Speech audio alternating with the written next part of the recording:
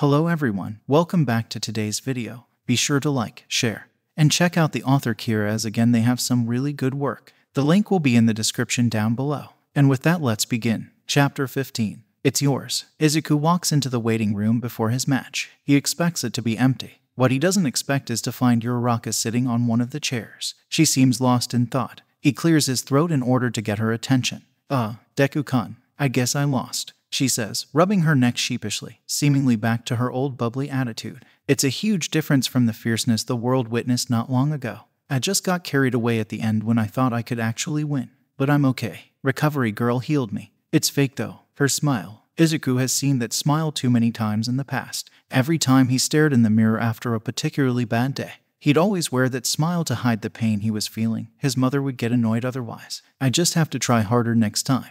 Uraraka. He approaches her wordlessly before she gets to finish her sentence. He wraps his arms around her, pulling her into a firm embrace. He gives her just enough space to feel comfortable, but his hold is firm. She needs to know that she doesn't have to put up an act with him. Uraraka stills at first. Izuku thought he's done something wrong. However, as soon as her initial shock is over, she melts into his hold and sobs on his shoulder. Uraraka's whole body shudders as she cries in his arms. I gave it everything I had, still it wasn't enough. Her voice is raw with emotions. She falters at some of the words in order to catch her breath. It's okay. You were amazing out there. You gave Kaken a run for his money. You need to give yourself a break. He reassures her, rubbing circles on her back. He pulls away, holding her by the shoulders at arm's lengths. He needs to look at her when he's saying this. Uraraka, you're going to be an amazing hero. I believe in you. His voice is steady and unwavering as he tried to convey the sincerity behind his statement. It seems she got the message, as she only sobs harder and jumps at him, arms wrapping around his shoulders as she thanks him over and over again. Afterward, they sit down and discuss her strategy and how she might improve next time. Before long, President Mike announces the beginning of the next round. It's time for his match with Todoroki. I have to go, he says quietly, dread filling his stomach as he thinks of the battle ahead of him. Thanks for being here for me, Deku. Good luck out there, I'm rooting for you. She replies, her smile back to being genuine and her demeanor returning to her old bubbly self. He walks towards the arena, going over the strategies he'd come up with to fight Todoroki. He rounds the corner and abruptly bumps into someone. He feels like he's burning up when he makes contact. The feeling is gone as soon as it came through, and he finds himself face to face with none other than the number 2 hero, Endeavor. The flame hero stares down at him. His hulking figure towers over him, his posture intimidating and his presence dominating the whole space. There you are. I saw what you did out there. That's an amazing quirk. I'd say it's on par with All Might's. However, my boy Shoto has a duty to surpass All Might.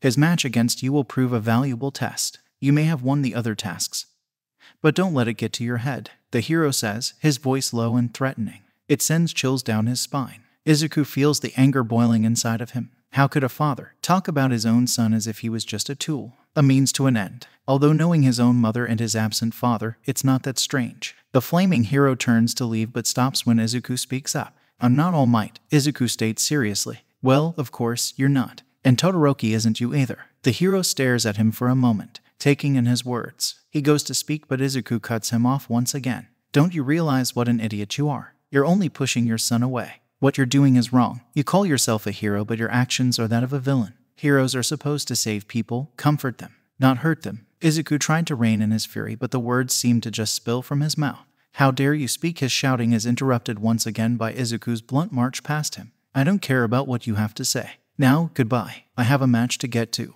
With that, Izuku takes his leave, marching angrily into the arena, ignoring the dumbstruck expression he left on the number 2 hero's face. Both of these competitors have shown great power in the previous matches. Midoriya's winning streak hasn't faltered until now. What will happen when faced with the number 2 hero's son? This round we have Izuku Midoriya versus Todoroki Shoto. The crowd roars as President Mike announced the beginning of the second round.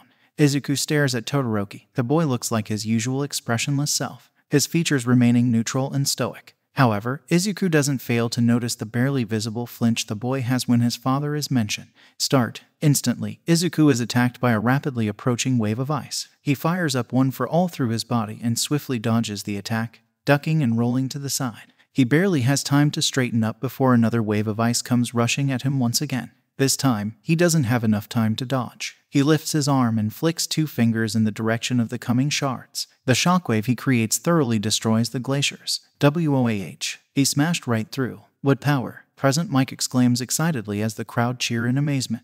He feels a small throbbing in his fingers. It's not broken, but it's not unharmed either. It will take more than his current level of control over One for All to win against Todoroki. He realizes that Todoroki still isn't using his left side. The boy still adamant on only using his ice. They keep at it for a couple of minutes, Todoroki firing off rounds of ice, one after the other, and Izuku swiftly dodging them or destroying them. From an outsider's point of view, they match each other in terms of power. However, Izuku can see the way Todoroki's right side is slowly icing over, his whole body shivering slightly. He can even feel the way the ice is slowing down. Not quite as powerful as they initially were. Every quirk has its limit. Izuku thinks he knows Todoroki's. You're planning on stretching out the match. Not happening, I'll end this quickly, the ice user says, voice low and cold as he fires off another round of ice towards him. He uses it as a distraction and rushes at Midoriya. Todoroki is undaunted by Midoriya's powers. He moves in to close the gap. Midoriya sees the way Todoroki leaps at him and effectively dodges as he jumps backward using a small amount of One for All. He needs to make sure not to get over his limit. Close one, but Midoriya dodges in an incredible show of reflexes. He's not even on the ground yet and another wave of ice comes barreling towards him. He has no choice but to power up his fist with All for One. Surprisingly, the backlash is minimal. Only a dull throbbing makes itself known. It isn't broken, but he can't keep this up much longer. He smashes the glaciers coming his way, the power now much stronger than his previous shockwaves. The outburst sends Todoroki flying a couple of meters back, but he manages to catch himself with ice to stop himself from crossing the boundary line. Todoroki is way more than just his quirk. Izuku realizes he's got an excellent judgment, execution, and mobility. Everything about him is strong. Why are you going so far to win this? Todoroki shouts from across the arena. His breathing is ragged and he keeps glancing at the stands, probably looking for Endeavor. Here's shivering Todoroki. Izuku's control may be slipping, but until now, Todoroki hasn't put a single scratch on him. Quirks are just physical abilities. You must have a limit to how much of that cold you bear. But then, you can always use your left side to thaw yourself out, right? He clenches his throbbing fist. Frustration and anger radiating off his every movement. Everyone is giving it their all. He remembers Uraraka's fight to win. He remembers Shinsu's determination to achieve their goals. He thinks about Bakugo to reach the top. And you're only using half your power. He screams, his voice raw with pure and unfiltered emotions. Izuku waits for Todoroki to come rushing at him again. As soon as his foot is lifted in the air to move, Midoriya takes it as his opportunity to go on the offensive. He dashed towards the half and half quirk user and lands a punch to his abdomen. The force sends the teen tumbling backward. However, Todoroki quickly gets back to his feet. Come at me with everything you've got, Izuku shouts, trying to convey his intentions. What are you saying? I thought you of all people would understand. Todoroki's voice loses its usual cold and neutral tone. He's angry and it's palpable from a mile away. I do understand. Our parents don't determine who we are. I want to be a hero and no one will stop me. Don't let your father's actions influence yours. Don't you see? You're letting him win. Izuku doesn't care anymore about the repercussion that will follow after he admits this to Todoroki. Right now, all he cares about is helping him. My mother will not determine what I am. Neither will yours. I want to be a hero to help those like me. To smile in the face of despair. That's why I'm giving it my all. To become a hero people will look up to. A hero that will prevent people like me and you from hurting anymore. Todoroki doesn't know how he forgot. However, now, as Midoriya screams at him, he remembers it like it was yesterday. He remembers his mother showing him All Might on the television. He remembers wanting to become a hero just like him. He remembers his mother's smile as she hugs him and reassures him that if he wants to, he could be a hero. It's your power, Todoroki. Not his. Just like that, as if a switch had been turned on. Todoroki's left side erupts in bright and scorching hot flames, the magnitude and intensity of the fire blinding the crowd and leaving them speechless at the incredible show of power the boy is showing. The ice that had gathered on his right side slowly thaws out as he regains some of his strengths. I want to be a hero too. Todoroki screams at the top of his lungs, the sounds muffled by the crackles of the flames around him. Izuku can't help the smile that stretches across his features as he stares at the beautiful scorching red fire that dances in front of him. Incredible. You must be crazy, Midoriya, to help your opponent in a match like this. Todoroki's features reflect Izuku's own smile as he forgets for once in his life everything about his father. It's like, at this moment, the whole arena is gone. The only people present are him and Midoriya. Nothing else matters. They tune out the crowd's uproar and focus solely on their fight. Midoriya, give me everything you've got, Todoroki shouts with all his might. Midoriya dashes towards him. Green sparks dance around his whole body as he rushes straight at him. Todoroki extends his left hand, directing the flames at Midoriya. In the background, Midnight shouts something intangible, something about the fight. They're too occupied, though, to give it much attention. Thank you, Izuku, Todoroki whispers just as Midoriya's fist connects with his left cheek. Cementos. The concrete hero decides to step in then, creating multiple walls of concrete to separate the two opponents. It all happens in an instant. The stadium erupts, a shockwave blowing both heated wind and cold air at the spectators as they hold on in order to not get blown away. People stare in awe and shock at the destruction left behind the two opponents. Smoke covers the arena. Nobody knows what happened yet. What's with your class, Eraserhead? Present Mike shouts from his place on the floor, where he'd been promptly blown away. All the chilled air was heated in an instant, making it expand. That and the shockwave created by Midoriya's punch. Aizawa explains calmly, his voice somewhat betraying his indifference and showing his shock. What a blast. And what heat. Can't see a thing though. Has the match been decided? The voice hero asks through the speakers, his curiosity mirroring the thoughts of everyone in the arena. The smoke clears ever so slowly and from the dust two figures are visible.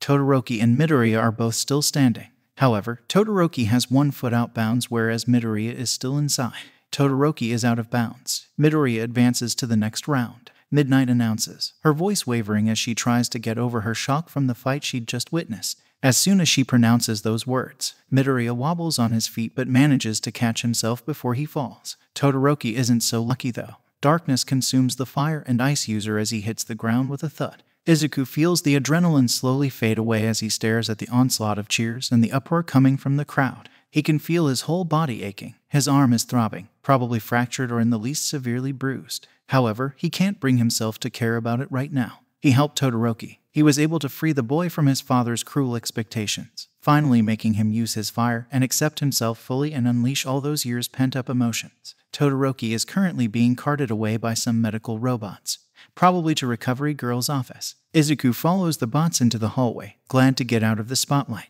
As soon as he steps into the infirmary, he gets whacked on the head with a cane. Young man, you almost gave me a heart attack. Stop being so reckless. She huffs and turns to face the bots carrying the still unconscious Todoroki. She checks on him, writing things down on the small notepad she's clutching in her hands. She nods to herself, seemingly satisfied, before turning her attention back to Izuku. He has a concussion and a few cracked ribs. He should be okay after a round of healing. She says it and Izuku feels a weight being lifted from his shoulders. He was afraid he might have gone overboard in this battle. Recovery Girl looks him over, checking for any kind of serious wound. When she finds none in need of immediate attention, she quickly kisses his forehead in precaution and goes back to helping the slowly waking boy on the stretcher. Todoroki's eyes flutter open. He looks around sluggishly. His eyes widen comically as he seems to realize where he was. He's stopped from shooting upright by Recovery Girl's small arms holding his shoulders down. She scolds him for his reckless behavior and informs him about his injuries. The boy calms down and finally notices Izuku. He looks at him for a moment, then looks back at Recovery Girl. The elderly woman seems to get the message. She steps out in order to give them a chance to talk. Todoroki, I am sorry. His apology is promptly interrupted by Todoroki's raspy voice peaking up. Thank you, Midoriya. His voice is soft, tone serious. Todoroki looks at him. Heterochromatic eyes seem to be gazing into his very soul as he tries to convey his gratitude. You made me realize my mistakes and helped me remember something I have long since forgotten. He smiles at him, a genuine smile. A huge difference from the ever-present scowl he had in the past weeks they've known each other. Izuku stutters out a response, but whatever he says is overlapped by Present Mike's announcement of the next match. He's going to be fighting Ida. He bids the fire and ice user goodbye and once again apologizes before scurrying towards the arena's entrance. Going against Ida won't be easy. The boy has been surrounded by heroes for most of his childhood. His brother, Ingenium, the turbo hero, is known for respectable hero work, training his whole life with the help of his older brother. Izuku's going to have to give it his all once again. Not that he was ever planning on doing anything else. Unbeknown to him, just as he steps into the arena, a green-haired woman is turning the television off in her apartment. She gets into her car. Her hands are clenched and digging into the steering wheel. She seems to be seizing with anger. After an amazing battle that got Bakugo to move to the finals, it's time to see who he will go against. Without further ado, it's Tenya Ida versus Izuku Midoriya. Present Mike's shouting shakes the very foundation of the stadium. The crowd cheers and applaud for the two hero course students. Midoriya steps into the arena, a strange feeling welling up in his chest. This was it. He was so close to the final. Ida looks at him head-on, gaze serious and challenging. Both of these competitors have proven themselves to be tough opponents. Ida's familly's background and heroics and Midoriya's undeterred winning streak. It's going to be an interesting fight. Opponents in position. Start. The voice hero booms through the speakers. As soon as Present Mike announces the start of the fight, Ida is already rushing towards Midoriya.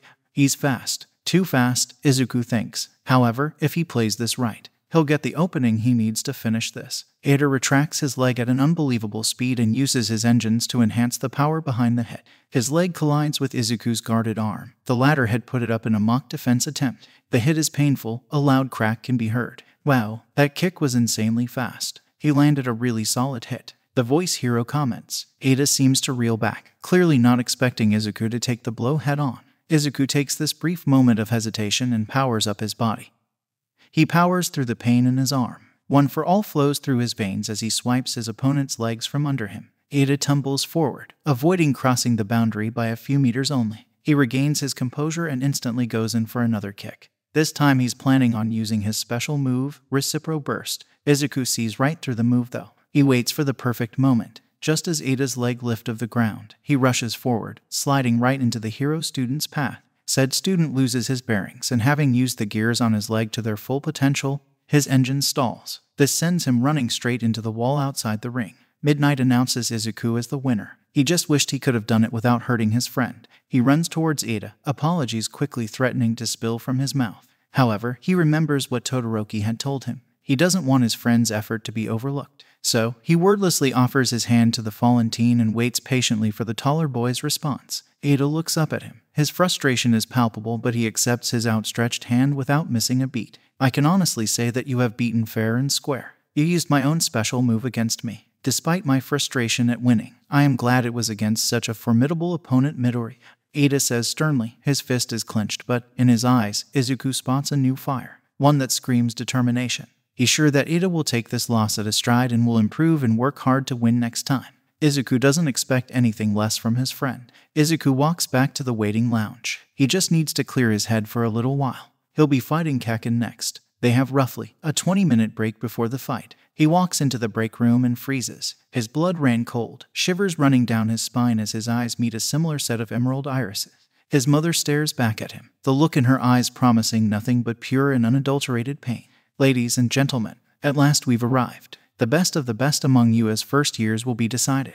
It's the final match, Midoriya versus Bakugo. Wait, what? Low whispering can be heard through the microphone, too quiet to decipher. Midoriya has withdrawn due to family circumstance. The winner of this year's sports festival is none other than Bakugo Katasuki. The crowd boos and shout in indignation. Bakugo stares straight at the empty place where the useless nerd should have been. He can feel the anger building up in his chest. This isn't a win. It's not even close. Meanwhile, at another place in the stadium, a purple-haired teenager is running at full speed towards the announcement stand, his expression serious and urgent as he slams the door to the viewing room open, visibly startling the two occupants. The Racerhead. You need to save him. He's in danger. Chapter 16. Forgive me. Aizawa was going to the vendor's machine in the hallway to buy himself a cup of coffee when he was met with a rather slim woman. She had olive green hair wrapped in a small ponytail. Her green eyes looked vaguely familiar. The familiarity was explained when another tuft of green hair appeared in his line of vision. Oh, it was Midoriya. That explains the familiarity. The resemblance was uncanny, except he's never seen that look in Midoriya's eyes. It was unsettling, to say the least.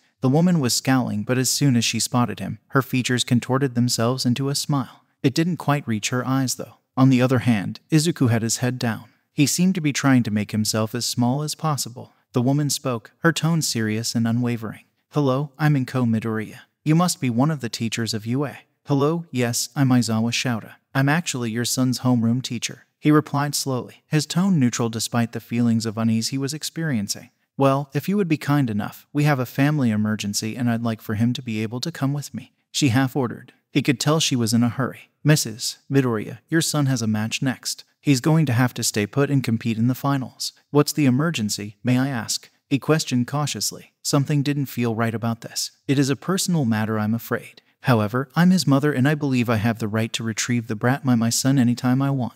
Aizawa didn't miss the way she faltered as she tried to address her son. He responded nonetheless. She was right after all. Very well. I hope any problem you have will be sorted soon. He stepped aside, clearing the way for the family of two. The boy seemed to suddenly look up at him. In his eyes, Aizawa swore he saw a light getting dimmer. The feeling of unease only increased. She nodded towards him and made her way towards the exit. Aizawa looked at the woman as she marched past him over to the stadium door. She had a hand placed on Midoriya's shoulder. The boy's whole body seemed stiff and uncomfortable. He tried to make eye contact with his student, only succeeding to catch a small glimpse of his expression. Something didn't feel right. Something was wrong. The boy's face was blank but solemn, as if he was being marched towards his own demise. Maybe he was just upset for having missed the final despite having come so far. However, deep down, Aizawa knew there was something greater at work. He would make sure to find out what. He walked back to the viewing room in order to inform the other teachers of the newest development.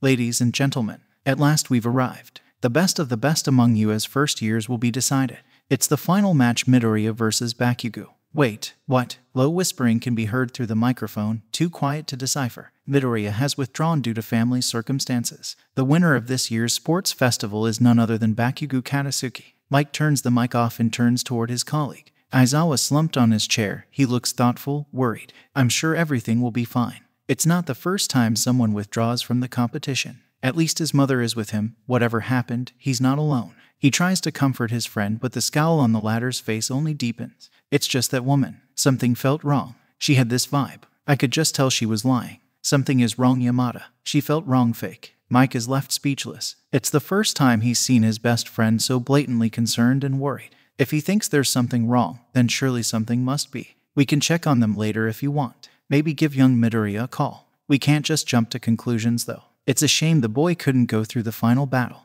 Bakugo is sure to be pissed off. Yeah, knowing him, he probably won't take this as a win, Aizawa stated with an exasperated sigh. They both turned towards their desks, ready to proceed with the awarding ceremony. Their actions are interrupted by the door to the viewing room being slammed open. Walks in the general education's kid, Shinsu Itoshi, if Aizawa remembers correctly. His fight with Midoriya proved just how wrong the entrance exam was to let this kind of power slip through the cracks. He'd make sure to correct that. This kid deserves a chance. What the boy says makes the unease he's been experiencing increase. The dread pools in his stomach at the implications. Eraserhead, you need to save him. He's in danger. The purple-haired teen says urgently. His gaze is pleading and desperate. Aizawa knows instantly who the boy is talking about. However, he just needs to make sure. What's going on, Shinsu? What's wrong? He asks cautiously, ignoring the way Mike's gaze keeps switching between them, trying to get his attention. Trying to see if what they're both thinking is true. Midoriya, he's in trouble. You said he had to withdraw for family reasons. Did he go with his mother? The boy's hands are shaking. His whole body twitches as though he's prepared to bolt at any moment,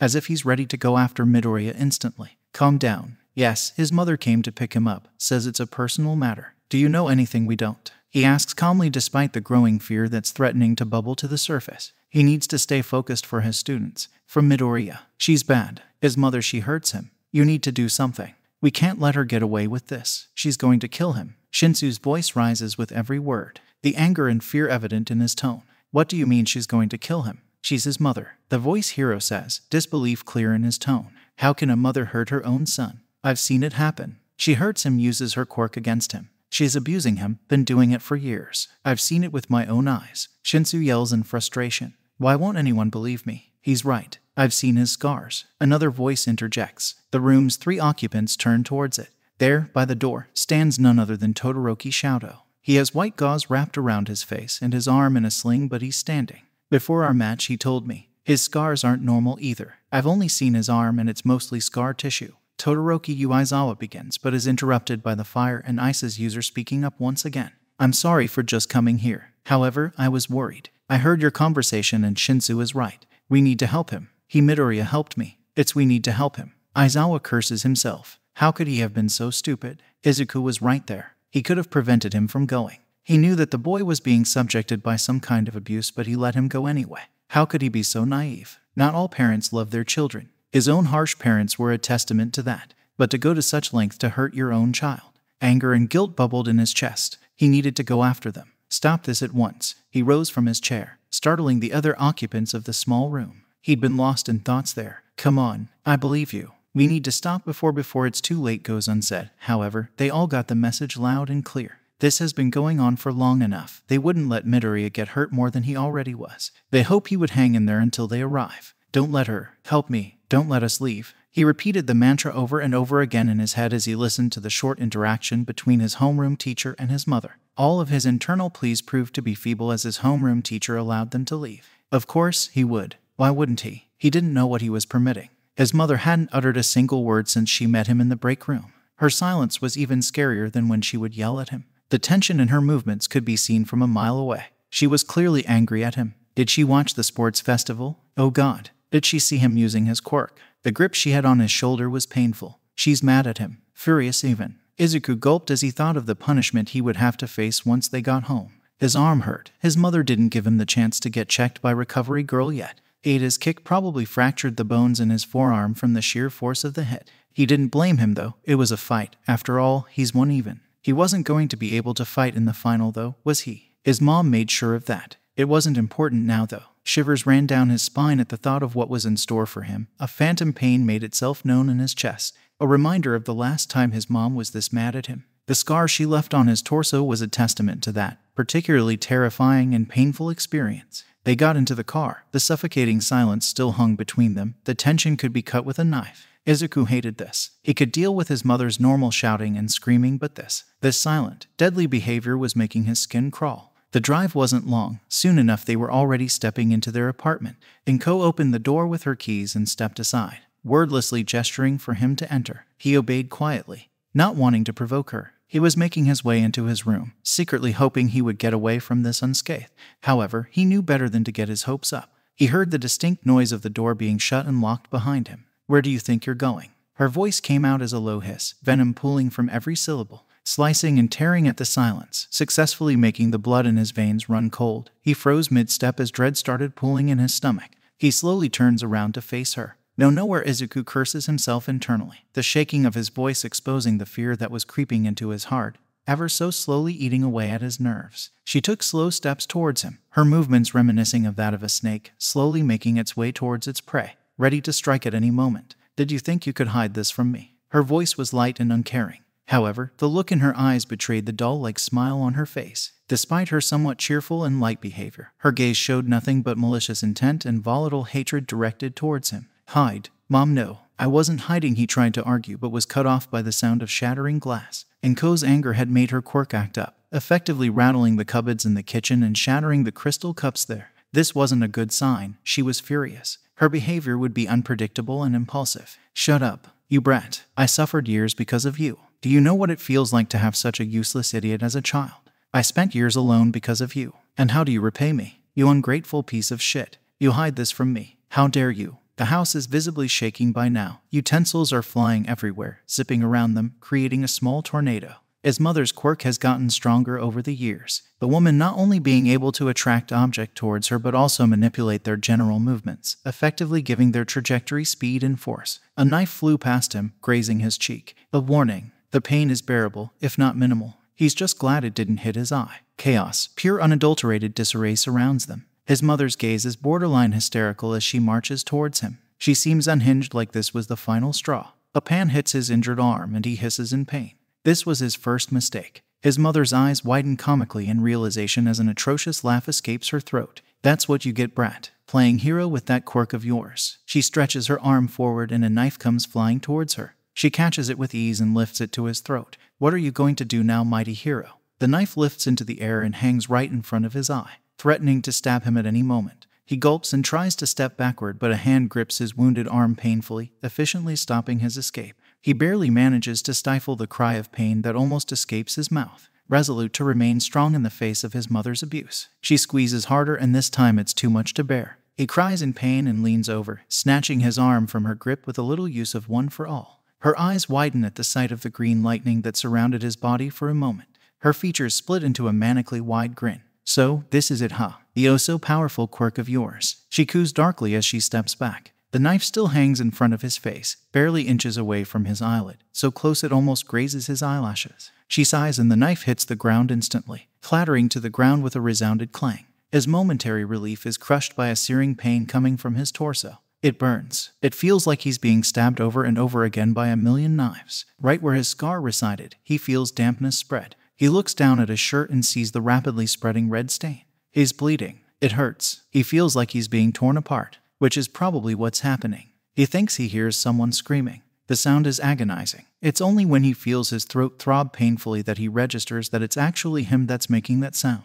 His mind flashes to the day he got that scar. His mother was furious, uncontrollable. He's being ripped apart. It burns. He's being torn in shreds from the inside out. The pain brings him back to reality before he can recall the past events. He crumbles onto the floor, his arms wrapped around his torso, hands digging and clutching at his damp t-shirt. The aching is too much to handle. There's static rings in his ears, and it's getting harder to breathe by the second. The struggle leaves him gasping for air. Tears roll freely from his eyes as he tries to hang on to consciousness. The pain is excruciating. Distantly, he can hear his mother's laugh. Bile rises in his throat. His sight is blurring, dark spots slowly forming in his field of vision. He feels disconnected, like he's here but not fully. It's been a long time since pain had affected him this much. He just wants it to stop. He wants it to end. He can feel the fast-forming red puddle under him. The last thing he sees is his mother's shoes as she walks past him with a huff. Is this it? Is this where it ends? Is this how he dies? The excruciating pain on his torso becomes overwhelming. Maybe he can finally rest now. I'm sorry, All Might. He remembers the months of training with his mentor, the feeling of finally being useful. I'm sorry, Aizawa. He remembers the only time he felt like someone actually cared for his well-being, cared about him. Uraraka, Ida, Kirishima. He remembers the only time he felt normal. An ordinary teenager, the feeling of belonging somewhere. Shinsu, the first person to accept him despite his past and his cowardliness, despite knowing the truth about his mother. Everyone, forgive me. And with that, I'll see you all in the next part. For those who are interested, we have a Discord down below. Be sure to aim for the stars and drink plenty of water. And take care until next we see each other again.